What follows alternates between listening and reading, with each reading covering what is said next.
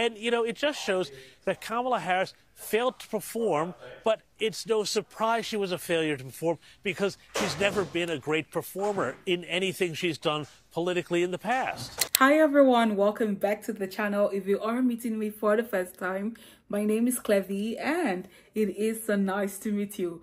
Oh my god, you guys, I feel like the question everyone has at the top of the list is what went wrong. At some point it was looking like it was going great for her. I'm talking about Kamala Harris now, and so a lot of people are like, what went wrong, what happened, what didn't happen. However, I have some little sense to throw in here and there. But before we dive into that, let's head straight into this video. James, great to see you. What were the final issues here that was so decisive in some of these battleground states that really came in hard for Donald Trump? Well, I could just tell you, Sherry, about my experience here in North Carolina the last few days. Everything people talked about, it was very uniform. All the Trump supporters said the same thing. Economy, immigration, these were the big things. They felt like the country was out of control. And I'll tell you what, we were in California earlier in the week, and there, where we met Trump supporters, they had very similar concerns, And it's really interesting to me because once upon a time, the Democrats got this. Bill Clinton knew this. James Carville knew this. It was the economy stupid. They knew this. And then somehow, over the decades, they kind of abandoned that, and they got further and further caught up in their own sort of obsessions about things, and they became so unable to pivot back to where they used to be, they vacated the field for Donald Trump, who, on so many issues, actually would have been almost like a centrist Democrat 30 years ago. James, the polls were predicting this was going to be a very close result tonight, and it looked like it was going that way for a while. But it looks like it could be quite decisive for Donald Trump. At the moment, Fox News has 277 electoral college votes. He only needed the 270, but it could get higher than that. There's still 4 states where the votes are being counted as we speak. So in the end, this might actually not be the knife-edge, deadlocked result that everyone was predicting. Well, I mean, in fact, the fact, Sherry, that we are talking about this result tonight and not saying, oh, gosh, I don't know, well, they're going to start the counting again tomorrow in Pennsylvania and Michigan. The fact that we're not even talking about that, and that where you saw all the numbers come in, Harris consistently underperformed everywhere across the map, so that even when, they still had huge amounts of absentee ballots to count in big cities like Detroit and Pennsylvania or Philadelphia and places like that, there just mathematically weren't going to be enough in there to get Harris over the line. So that's why we're able to talk about this tonight. The other interesting thing, Sherry, too, is the popular vote. And if Donald Trump can eke out a real, proper, 50.5% even win in the popular vote, this will shut down so many critics who say, oh, well, he's illegitimate. The Electoral College is this threat to democracy. We heard this so many times here from the left, that, it was the Electoral College that was a real problem. And, it just shows that Kamala Harris failed to perform, but it's no surprise she was a failure to perform because she's never been a great performer in anything she's done politically in the past. Yeah. The Democrats were relying on the youth vote, also the women, but those votes either didn't come out strong enough for her or, particularly when you look at the youth vote, yep, sure, it looks like the Democrats won college-educated women, but not necessarily young men. You guys, let me just chip in something here. And I feel like during the whole of this campaign, yes, I know that they were all tilting towards women. They were trying to hammer on the fact of gender. But then again, we were not hearing any real policies out there. Instead, every single time that any conversations are raised, you always see it being around surrounding the abortion rights or toxic masculinity. That is what you get every single time. And so it made sense that the male had to step back, just what is going on here? Do you understand? That's me anyways, but that's what I felt. But anyways, let's continue. Men absolutely ran a mile from the Harris campaign, and I think the Democrats have to only themselves to blame for this, and this happens every cycle, but it's been happening more and more recently. The left has become, a very feminized party, you can say. with a lot of their policies are concerned about abortion rights, reproductive rights, all of that sort of thing. But also, the talk about things like toxic masculinity, and the sort of attacks on just sort of the male gender as kind of this sort of problematic sort of idea.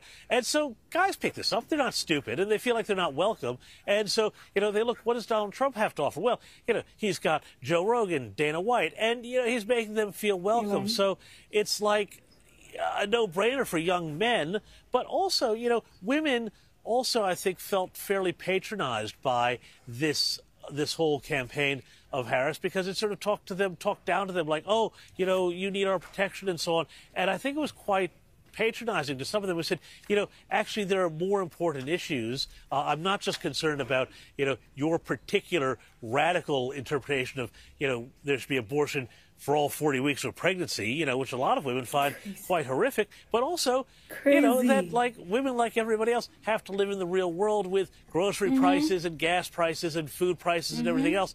And they said, you know what, this is not working for us. We need to go back to where things were before. I think, as I just said a moment ago, the Democrats tried to make this all about personality, all about Donald Trump as a man. That's what they fought against.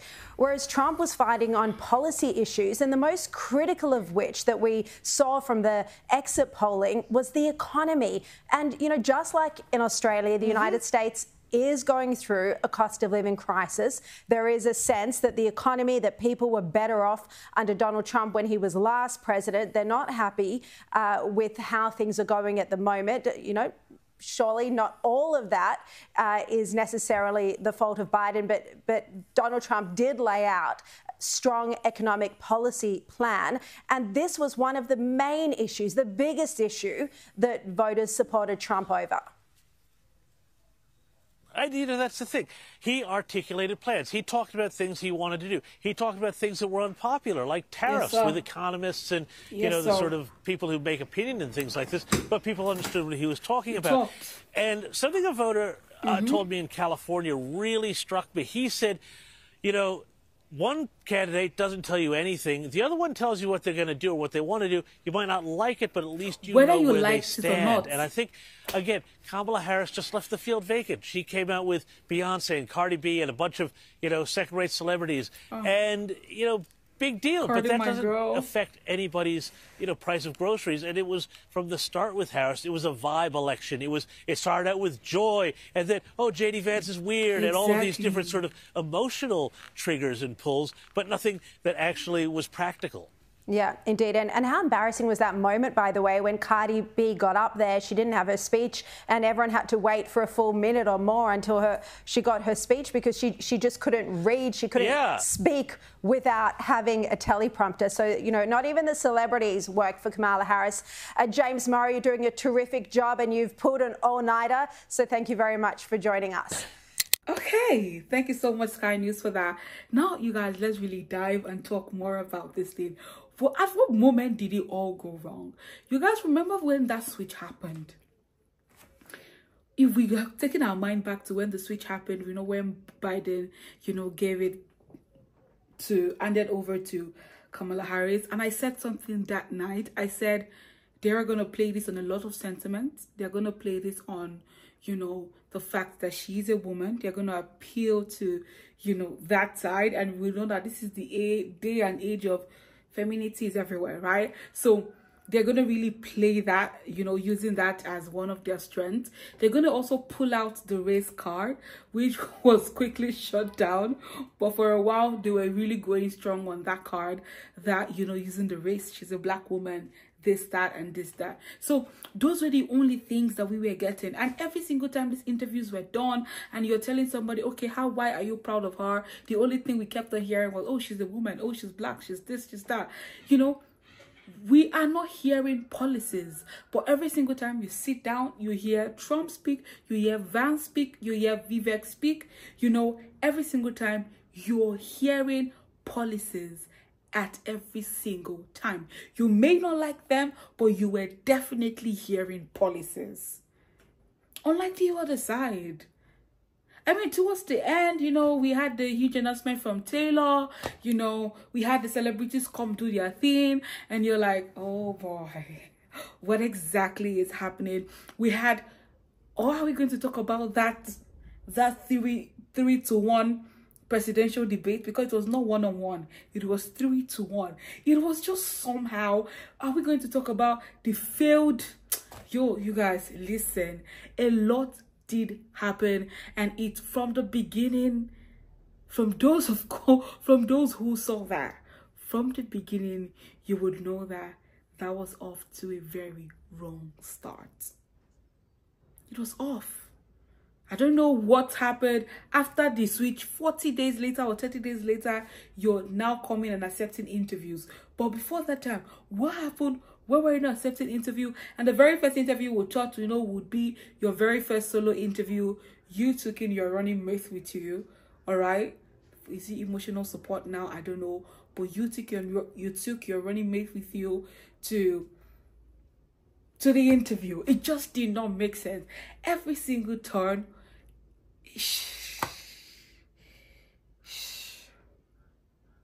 And you're seeing 226 and 280.